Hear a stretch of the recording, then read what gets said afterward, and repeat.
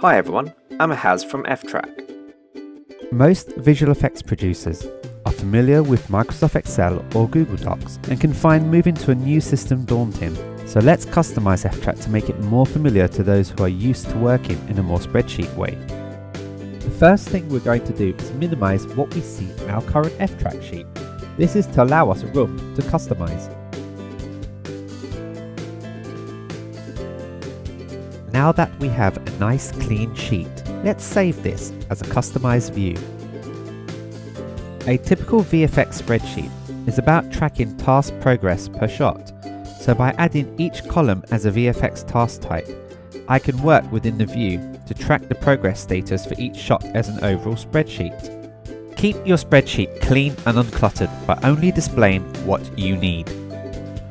This takes me back to the day where I used to use a massive wall to track all my project shots and tasks. Switching the colour theme gives it that true Excel or Google Docs spreadsheet feel that you've been missing.